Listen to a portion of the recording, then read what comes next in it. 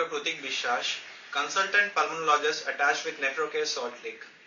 So, pulmonary system, that is respiratory system and renal system, go hand in hand even before a human being is born.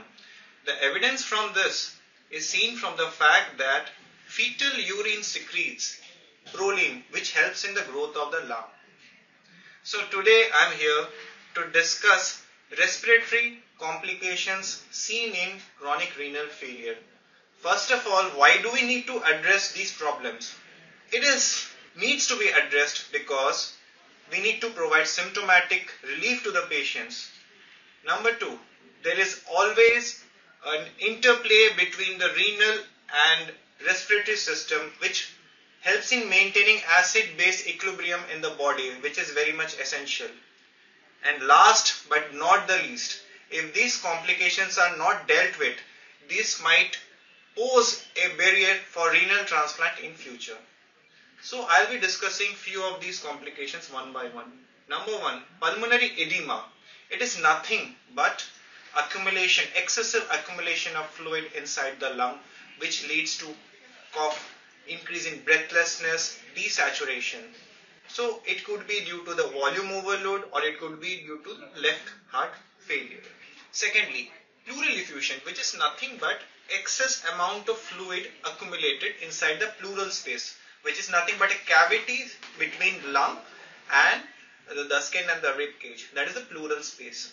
So the pleural effusion could be due to numerous number of reasons in patients of chronic renal failure, which needs evaluation.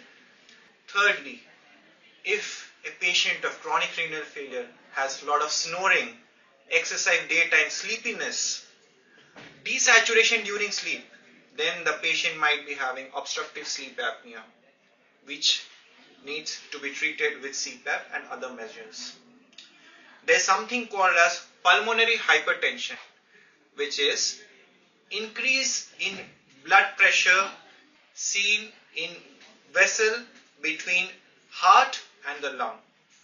So why pulmonary hypertension evaluation is important in patient of CRF? Because if it is not treated well, if such patients undergo transplantation, it might lead to early graft failure and it carries a poor prognosis and increase in mortality. Infections, lot of infections are seen in patients of CRF if precautions are not taken, because as we all know, chronic renal failure is an immunosuppressive state due to the disease itself or due to the immunosuppressive drugs used after renal transplant. Last but not the least, very rarely we get pulmonary metastatic pulmonary calcification, which is due to the abnormal homeostasis between calcium and phosphate metabolism. Thank you so much.